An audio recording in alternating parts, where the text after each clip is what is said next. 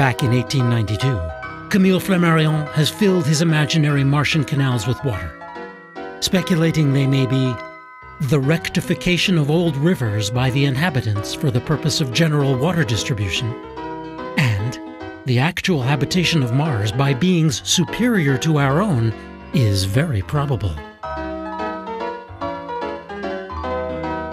Pickering adds fuel to Flammarion's fire, asserting that he has seen 40 lakes.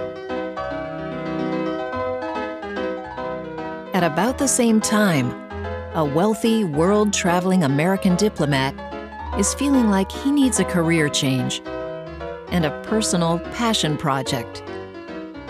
Percival Lowell has read Flammarion's books, and he makes plans to look for Martians during the coming opposition of 1894.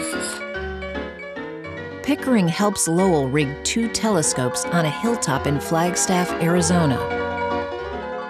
The new Lowell Observatory is trained on Mars all summer long.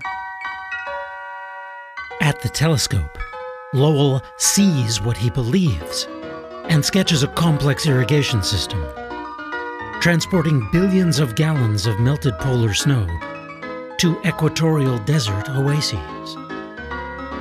The irrigated agriculture projects of an advanced race.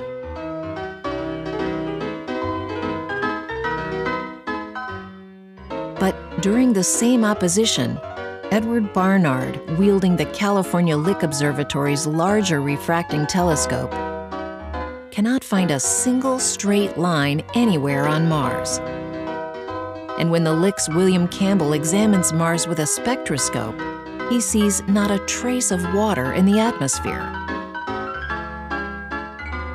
English astronomer Edward Maunder demonstrates how straight lines on Mars could be optical illusions.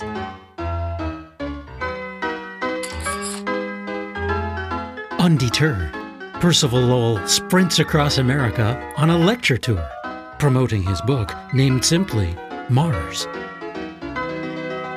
A story-thirsty public buys his tales of Martian waterworks by the thousands.